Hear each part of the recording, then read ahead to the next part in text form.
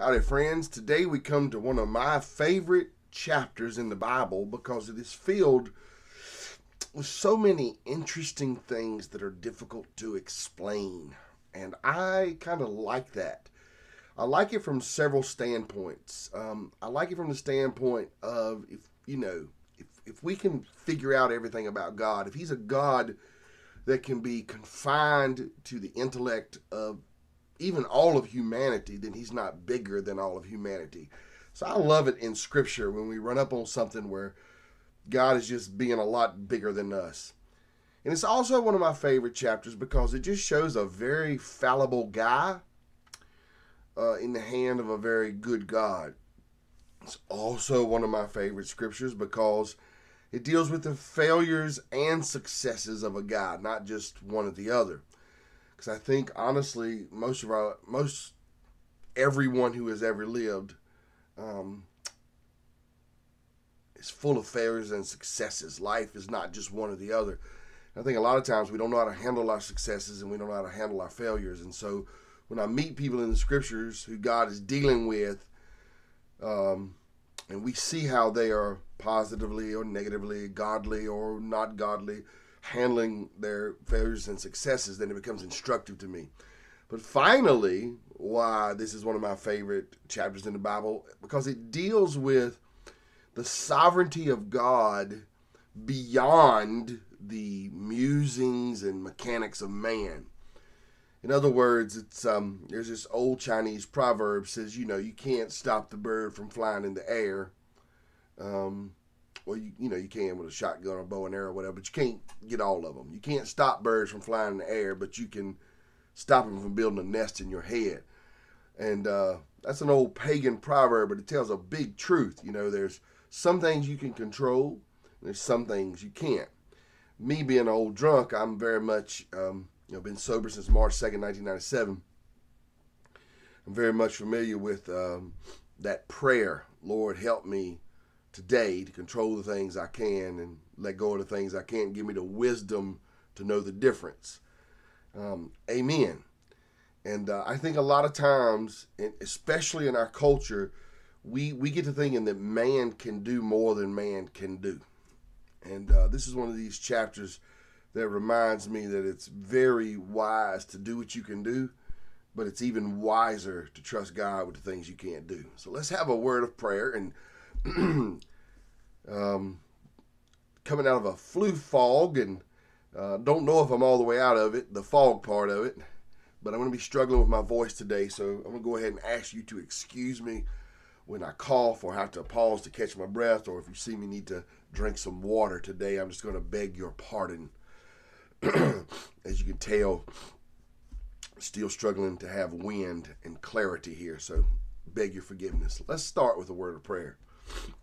Father, as we open your word today, there's definitely more here than can be adequately or fully handled in the time we have allotted.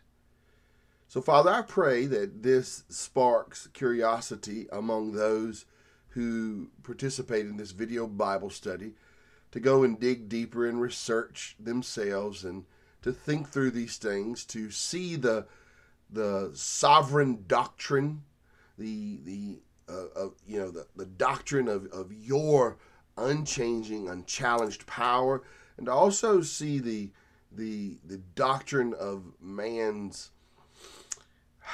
right and wrong ways of doing what's in their hands to do. And more than anything, Lord, draw us close to yourself. Call us into holiness, call us into usefulness, and then unleash us wherever we stand to be useful for your glory in this world. In Jesus we pray. Amen. All right, so this is one of these pretty long things that I'm going to break up into bits. But there's 2 bits of it that no matter how much I break it up, it's still a pretty long read. So let's just get started. Got 4 big ideas today. And really you could put them in 2. There's 2 big ideas. Gilead deals with the Ammonites, and then Gilead deals with, Jephthah. Jephthah deals with the Ammonites, and then Jephthah deals with the consequences of his vow. But I think inside of the first one, we got 3 sections, and in the second one, there's a mirroring section. So let's look at it. Let's begin with Judges chapter 11, verses 1 through 3. Now Jephthah the Gileadite was a mighty warrior, but he was the son of a prostitute. Gilead was the father of Jephthah, and Gilead's wife also bore him sons. And when his wife's sons grew up, they drove Jephthah out and said to him, "You shall not have an inheritance in our father's house, for you are the son of another woman." Then Jephthah fled from his brothers and lived in the land of Tob, or Tob, either one's okay. And worthless fellows collected around Jephthah and went out with him. Okay, so here's the story.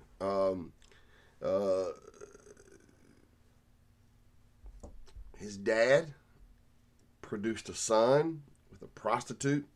That's a tough beginning. That's what I call Jephthah's difficult background. His difficult background comes in 3 parts: how he was born, how his family responded to it, and how he responded to his family's response. All right? So, no matter how you slice it, the Bible says what it says.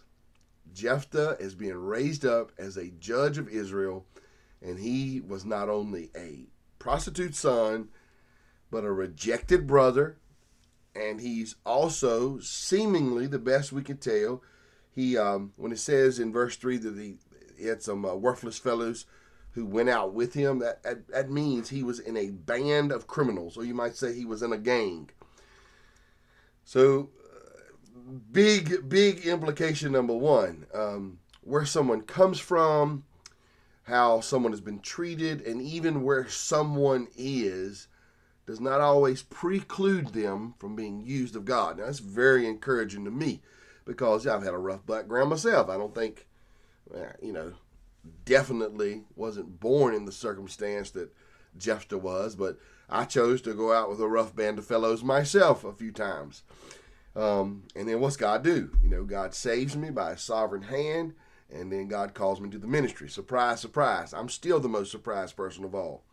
January 4th marked 22 years in that call, and I'm still very surprised.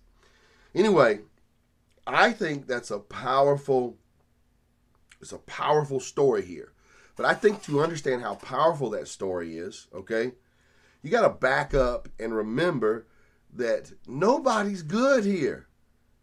They're spelling out Jephthah's life, but no one is good here. The people keep deserting God. Back up and look at Judges chapter 10, verse 14. Look what it says. God tells them, "Go and cry to the gods you have chosen. Let them save you." Now, in other words, everybody had sinned and fallen short of the glory of God. Everybody. Not everybody's story is being spelled out in detail. Same is true today. Some people's stories get spelled out in detail, and we say that detail is worse than this detail. In other words, that person's a worse person than this person. But the point is, everybody has sinned and fallen short in the glory of God. Go back and look at Genesis chapter 6. Nobody was listening to God. Everybody was doing right, what was right in their own sight, by their own judgments. What's God do? God gives favor to Noah. Okay? So this is not that Jephthah is more worthy, and it's not that Jephthah is any better or worse than anybody else. It's God. God is going to do something. He's got to raise up somebody, and everyone is a sinner, so He raises up this sinner.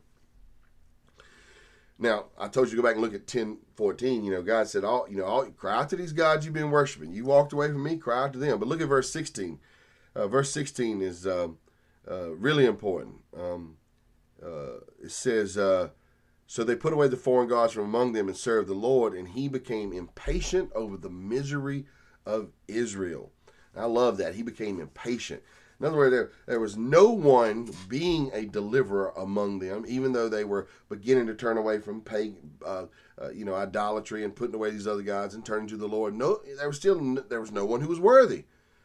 So what's God got to do? God's got to raise somebody up. It's always true.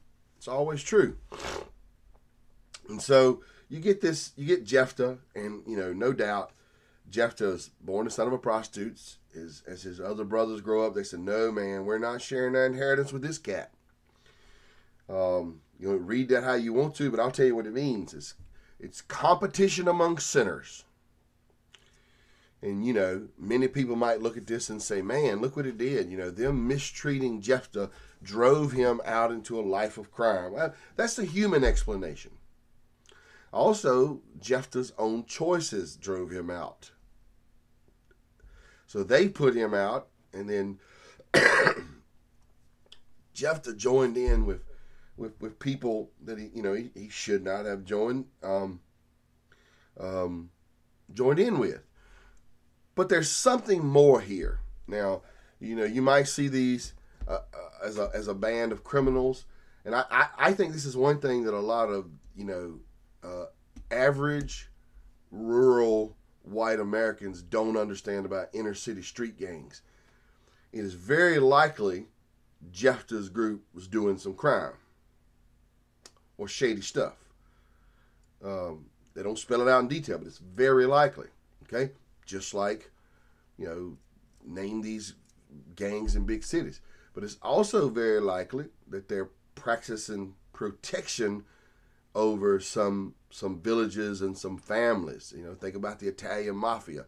They're doing some bad, but, you know, in another way they're protecting their own.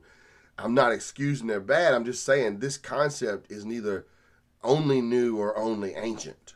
Okay, Jephthah is he's a blood. He's a Crip. He's folk. He's La Cosa Nostra. Ridiculous metaphors, but you get the point.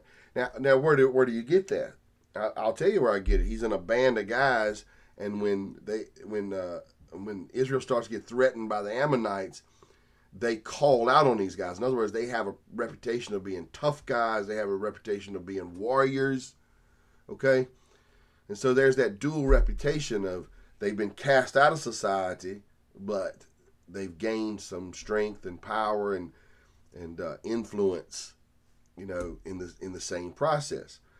All right, so that's what man is doing, and it doesn't say, you know, it doesn't say it's right. It's just telling you the story. So there's Jephthah's difficult background. I see time is flying. I love this story though. You know, I love it.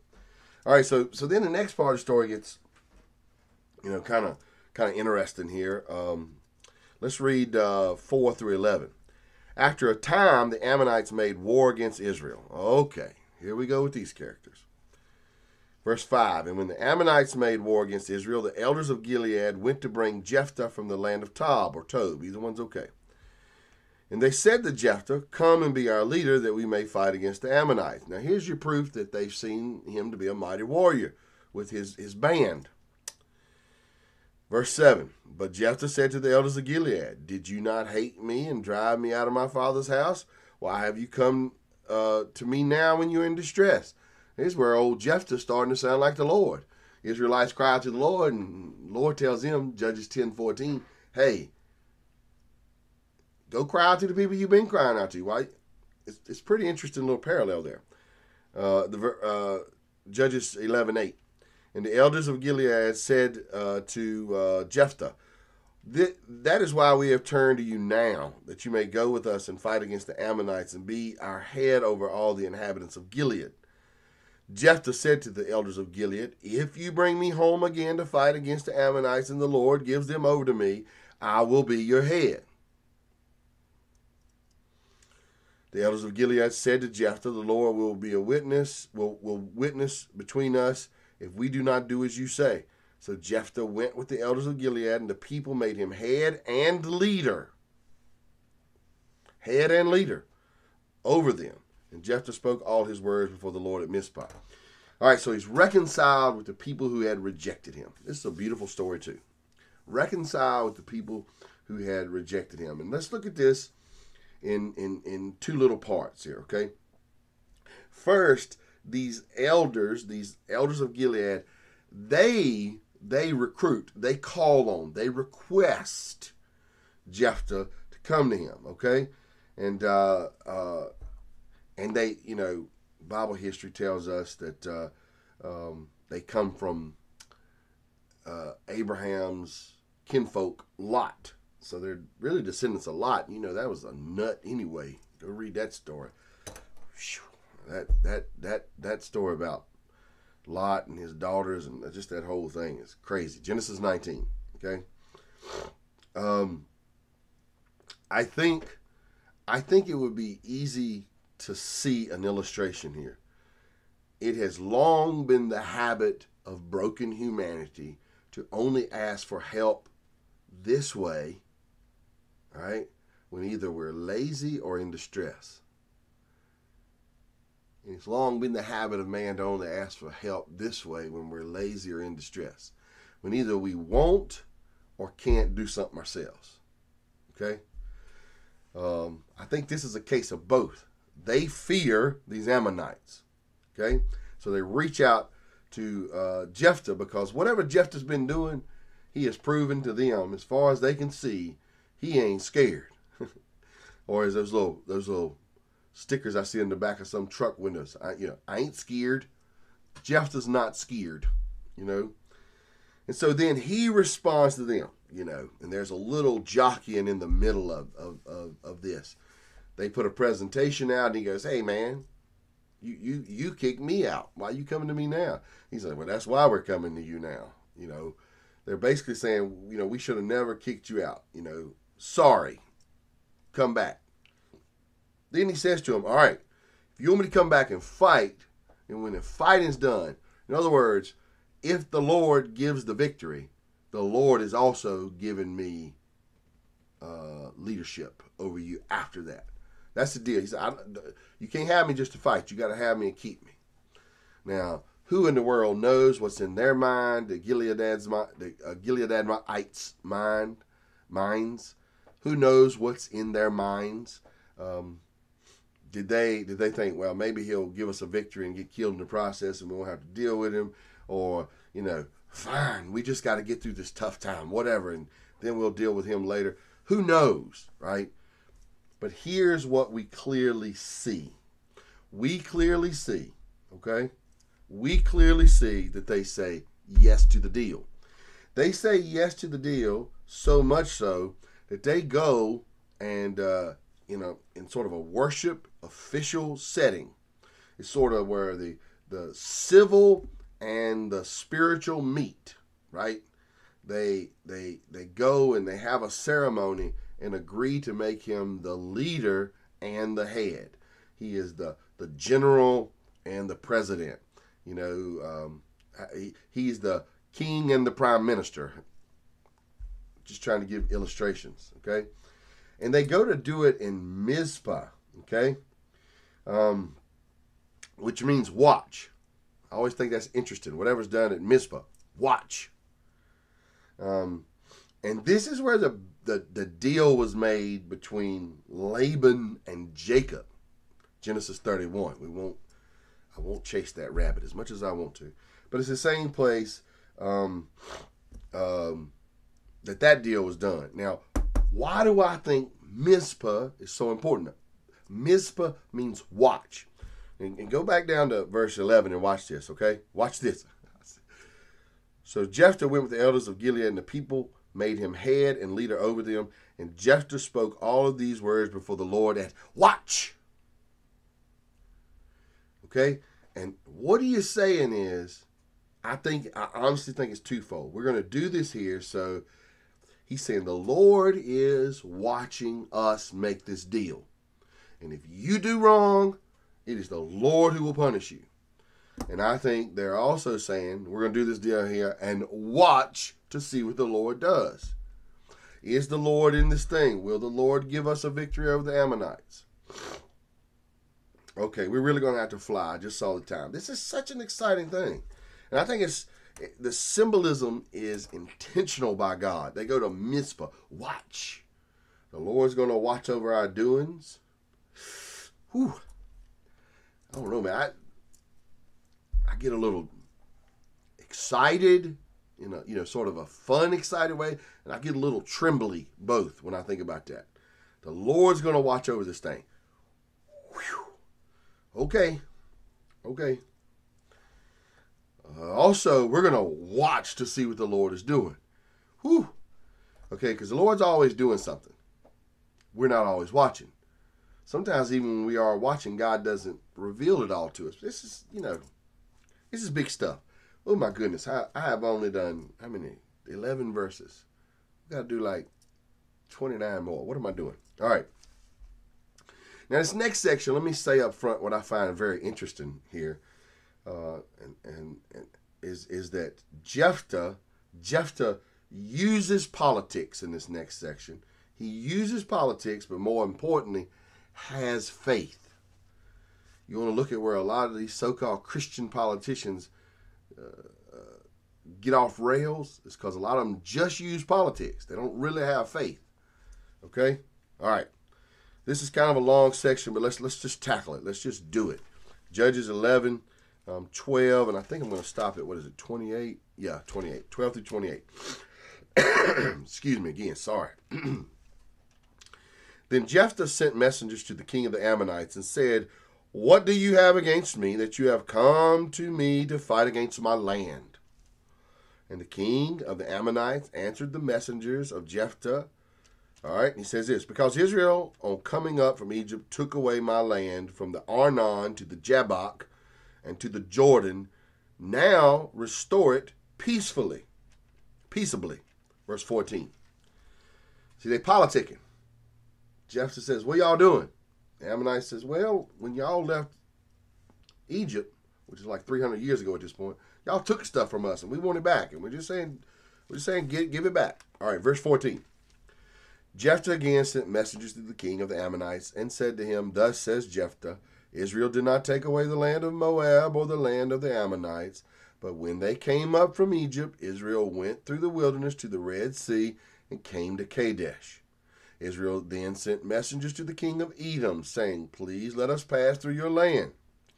But the king of Edom would not listen." Now, don't miss this. Don't miss this. The king of Edom, they're the descendants of Esau. And here are some descendants of Jacob. These brothers are still disagreeing. All right, where was I at? Oh, man, this is such exciting stuff. All right. Verse 17. Israel then sent messengers to the king of Edom, saying, "Please let us pass through your land." But the king of Edom would not listen. And they sent also to the king of Moab, but he would not consent. So Israel remained at Kadesh. All right. Pause. We'll come back to verse 18. Jephthah sends people to the king of Ammonites, says, "What are y'all doing?" The king of Ammonites says, "Y'all took this stuff from us when y'all came up out of Egypt, and we want our stuff back." He said, Ho, wait a minute. We stopped at Kadesh, and we asked to pass through. All right, let's make sure we understand the history. He continues. So we just stopped at Kadesh. We did not have permission to go through y'all's land, so we didn't. All right. But as the guy used to say on the radio, wait, there's more. Okay. Then they journeyed, verse 18, then they journeyed through the wilderness and went around the land of Edom and the land of Moab and arrived on the east side of the land of Moab and camped on the other side of the Arnon. But they did not enter the territory of Moab, for the Arnon was the boundary of Moab. Israel then sent messengers to Sihon, king of the Amorites, king of Heshbon, and Israel said to him, "Please let us pass through your land to our country." But Sihon did not trust Israel to pass through his territory. So Sihon gathered up all his people together and encamped at Jaash and fought with Israel. And the Lord, the God of Israel, gave Sihon and all his people into the hand of Israel, and they defeated them. So Israel took possession of all the land of the Amorites who inhabited the country. They took possession of all the territory of the Amorites, from the Arnon to the Jabbok, and from the wilderness to the Jordan. So then, the Lord, the God of Israel, dispossessed the Amorites from before his people Israel. And are you to take possession of them? Will you not possess what Chemosh your God gives you to possess? And all that the Lord our God has dispossessed before us, we will possess. Now, are you any better than Balak the son of Zippor, king of Moab? Did he ever contend against Israel, or did he ever go to war with them? While Israel lived in Heshbon and its villages, and in Aroer and its villages, and in the cities that are on the banks of the Arnon, 300 years. Why did you not deliver them within that time? I therefore have not sinned against you, and you do me wrong by making war on me. The Lord, the judge, decide this day between the people of Israel and the people of Ammon. But the king of the Ammonites did not listen to the words of Jephthah that he sent to him. All right. Did you guys see how exciting that was? He gives him a threefold case. He says, we didn't take anything from you until you, it's like, don't start none, won't be none. Well, you started it. We asked for permission. It's 300 years ago. We asked for permission to pass through. You said no. We didn't pass through. And we Edom and Moab said the same thing. So we went around them. We wasn't even bothering them or y'all. But, we went through, Arnon, Aroer. You guys started this mess. And then what seemed to be only a battle between governments and politics and people groups, you see who was really behind it. God gave us the land. All right, so they said, watch your mouth, bro. Watch your mouth. Because God has given us this. All right, y'all got a God. His name is Chemosh. Y'all call out to Chemosh. See if Chemosh will give y'all some stuff. Threefold argument, okay? He says, we didn't start it, you did. We wanted peace, you didn't. We see that God gave us this, and if you're gonna take it back, that's who's gonna give it to you. All right. If y'all can get y'all's God to whoop our God, good luck. Now see, beyond, he looked at history and he looked at the moment as both what he might be able to accomplish with peaceful politics and also what God was doing in cosmic warfare. Cosmic sovereign control. I think we missed that element in a lot of our dealings, brothers and sisters. He tries to negotiate with the guy. He tells the guy the plain facts, but verse 29 sums that up really well. But the king of the Ammonites did not listen to the words of Jephthah that he sent to him. Okay, bro. I'm trying to tell you, all this makes sense. It wasn't, God might have used the Israelites to dispossess the Ammonites, but it was God who dispossessed the Ammonites. And if God has dispossessed you and given possessions to us, then we understand that if we get in some kind of conflict here and God dispossesses us, it'll be God who does it. Or if God continues to dispossess y'all, it'll be God who does it. Now here's where a little history comes in. If you do a little history of the moment, in those 300 years, okay, now I'm going to give you the short version of this. I see time flying. In those 300 years, Ammon 300 years ago had been on the wane, but since then they had been on the rise, and historically speaking, they had taken over Moab, and they weren't trying to pass through. They had taken territory that had not been theirs. Excuse me, and now they wanted some old territory back. You see some of this stuff going on right now. The nation of Russia said they historically owned the Crimea, so they're going back from something they historically owned, and they've taken it back from Ukraine. And for some years now, two armies have been sitting on the borders. One is way more powerful than the other, and just look it up. This stuff goes on all the time. All right. So there we got 10 minutes here to do still a bunch of scripture, but it's really good. There's the story. I want you guys to see it. They're trying diplomacy. They're using politics. They're ready for war, but they understand God is the sovereign decider in history and in history. Back and what's going on right now. And that's how, for all his faults, whatever, God is raising this guy up. God is developing this guy, Jephthah. for all his faults, you see that he does not see this only through the lens of muscle and sinew. He sees that God ultimately is in control. I don't think we see that sometimes. I think we worry that, how do I say this? We worry that we have to win. Take any church business meeting, man. People worry they have to win, okay?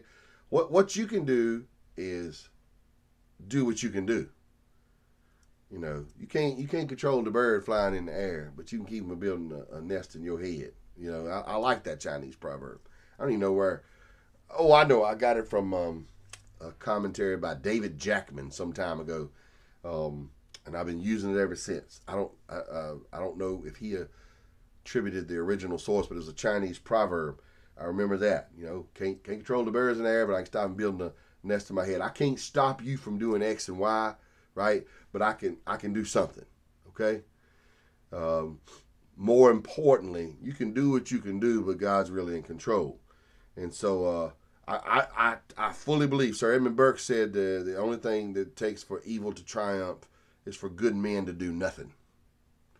At the same time, if we go to doing stuff, you know, in an ungodly way, we're not going to overwhelm God's divine plan, but we're going to get out of fellowship with God's divine person. Let me say that again. If we go to politicking and warring in ungodly ways for ungodly reasons based out of our pride, the foolishness of man will not overwhelm the divine plan of God.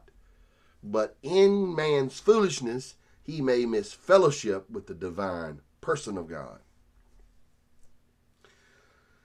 All right, so this last part, because, oh my goodness, look at the time. Okay, this last part is so cool and so sad and so tragic and so interesting.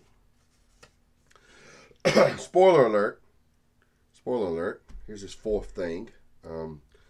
God is giving the victory. You're going to see it. You're going to see it in just a moment. God is giving the victory to Jephthah. And then Jephthah makes a rash vow and then keeps it. It's really interesting. All right. Judges chapter 11, verse 29. Sorry for all the sounds. Then the Spirit of the Lord was upon Jephthah, and he passed through Gilead and Manasseh and passed on to Mizpah of Gilead. There's that Mizpah again. And from Mizpah of Gilead, he passed on to the Ammonites. All right. Now, what's unwritten right here is he's gathering troops. That's the unwritten part of the story. As he's passing through, he's getting his army together. All right. Verse 30. And Jephthah made a vow to the Lord and said, if you will give the Ammonites into my hand, then whatever comes from the doors of my house to meet me when I return in peace from the Ammonites shall be the Lord's, and I will offer it up for a burnt offering. Controversial translation alert. Okay, we're going to come back and look at verse 31. May want to make a note. I don't know if you highlight or pencil mark things in your Bible, but underline a burnt offering right there. Okay, verse 32. So Jephthah crossed over to the Ammonites to fight against them, and the Lord gave them into his hand. Said, no, they didn't. They doing the fight. See, the Bible doesn't avoid the foolishness and faithlessness of man, right? But the real story is always the faithfulness of God. Okay, all right. Verse 33. Excuse me. And he struck them from Aroer to the neighborhood of Minnith, 20 cities, and as far as Abel Keramim, with a great blow. So the Ammonites were subdued before the people of Israel. Verse 34. Then Jephthah came to his home in Mizpah, and behold, his daughter came out to meet him with tambourines and with dances. She was his only child. Besides her, he had neither son nor daughter.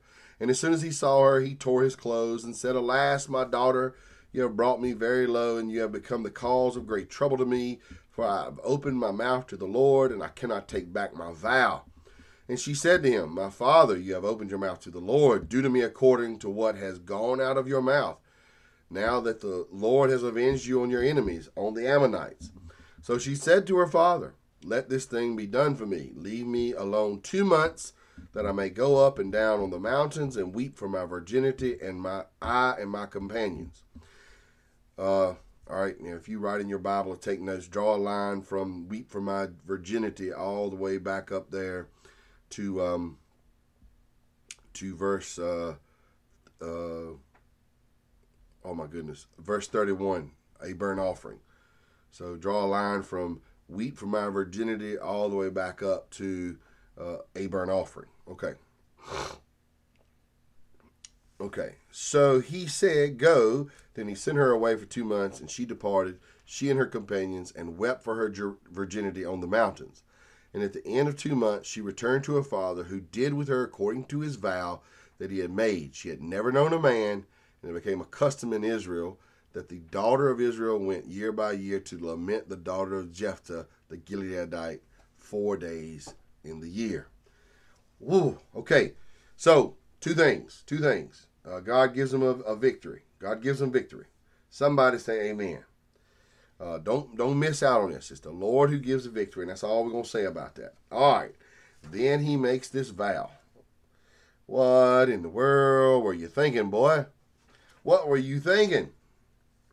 He makes this vow. Whatever comes out of my house, I'll offer it up as a burnt offering. Okay. Time out.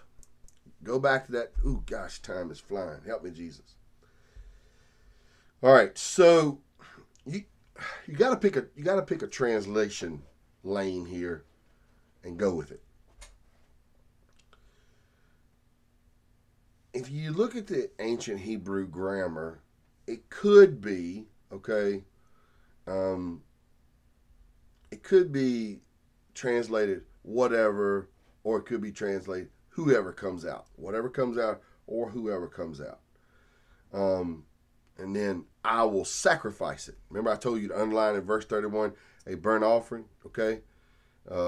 It could, you could look at that verse. You could say, then whoever or then whatever. It's interesting here in the English Standard Version, they say, then whatever comes from the doors of my house. I will offer it up as a burnt offering. I will offer it up as a burnt offering. All right. You could translate it just like this.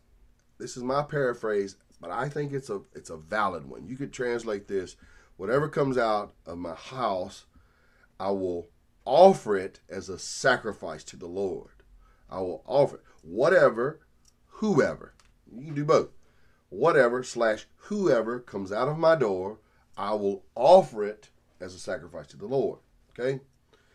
So, human sacrifice, Leviticus 18:21, Deuteronomy 12:31, human sacrifice is directly forbidden in scriptures.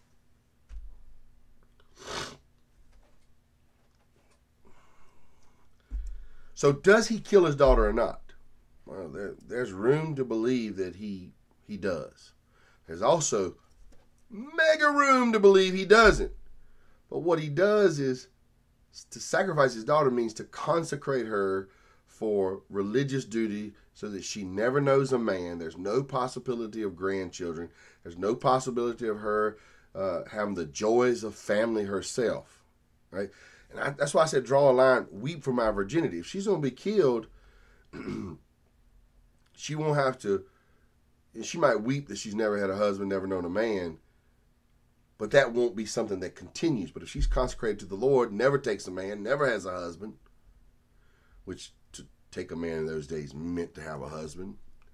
The biblical definition, one man, one woman, in the story.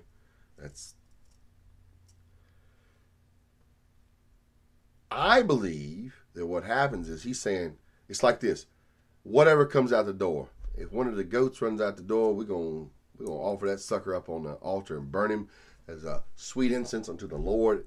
Whoever comes out the door, I will consecrate them as an offering to God, and I'll lose their servant. So let's say some servant, or now they're gone to serve the Lord. They don't have to work for me ever again.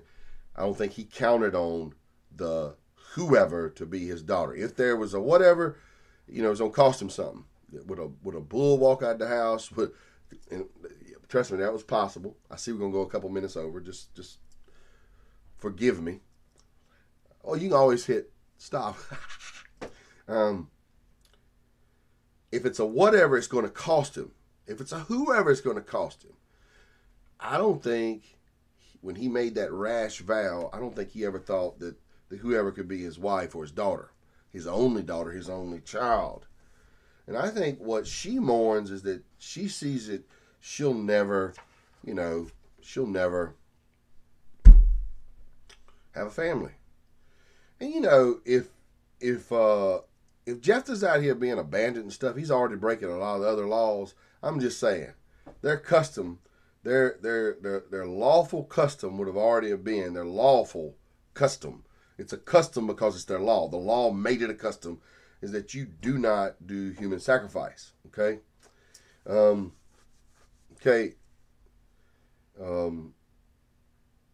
So, and here's an important point, that he accurately reviews a 300-year-old history to the king of Ammon. Shows the man knows the word. He knows the word. He knows the history from the Torah. So I believe what he's mourning is that his daughter's going to be out of his household, so out of his fellowship on a regular basis. Doesn't mean he never sees her again. She's not going to have children. He's not going to have the joy of her fellowship. She's not going to have the joy of a family, and they're not going to have the joy of her children. That's what I believe. Now, let's get to this rash vow-making deal. Now, guys, we went through Ecclesiastes. You'll remember in Ecclesiastes chapter 5, basically verses 1 through 6, it speaks very plainly about the danger of making foolish vows there. Shouldn't make foolish vows, okay? Now, wouldn't it have been better if he'd have just said, man, God, I made a dumb vow here. I better back up and rethink about this. I was an idiot, Lord. I was rash. I was unthinking. I was foolish in the moment. Maybe I'm not foolish all the time, but that was foolish, and Lord, I want to repent. But he doesn't. So on the one hand, I'm like, it's like Charles Spurgeon said, on the one hand, this is, a rash vow is always better to be broken than kept. A foolish, rash vow. On the other hand, you kind of admire the man for sticking to what he said he's going to do. And I'm right there. I see the tension. On the one, I'm like, no, you ain't getting my daughter. I can't do that. I was wrong right there. But on the other hand, well, I gave my word. I wish a lot of Christians would understand what it's like to give your word to be a follower of Jesus, and what he says in this case is, I've given my word and I cannot take back my vow. Verse 35. Lord have mercy. If we would see the word we've given to the Lord and live as people who don't take it back. And so he fulfills his vow. And there's so much here. Oh man, let me just throw my notes away. Look how much time I went on. This is such a rich chapter, and I didn't even unfold everything. Either way, I pray that as we just looked over some of this, that you are spurred to look over more. We'll look over a little bit more of Jephthah's life next week in chapter 12, and we'll also meet Ibzan, Elon, and Abdon. How come nobody ever names their kids after these guys? Anyway, thank you guys for listening. Peace.